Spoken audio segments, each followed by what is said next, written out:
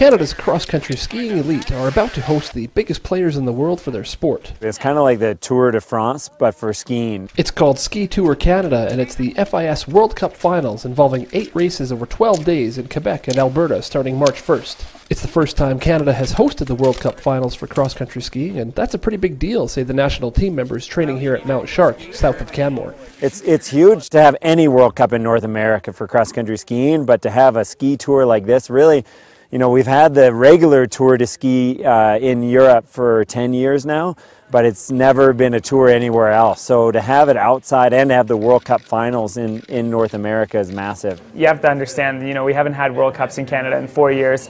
This isn't something that is super normal. Even Canada's biggest name in the sport is excited about it. This will be the third time only I've raced in Canada since 2008, since I've been on the World Cup, so we don't get to do that often. He hopes the country gets behind the tour. It's the biggest race of the season, and this year with no Olympic Games, obviously, no World Championship, this is the big deal, is the Canadian Ski Tour. This is the race everybody wants to win, so yeah, everybody's going to be here. Stages 1 through 4 of Ski Tour Canada are in Gatineau, Montreal, and Quebec City, and then, beginning March 6th, stages 5 through 8 are back here in Canmore.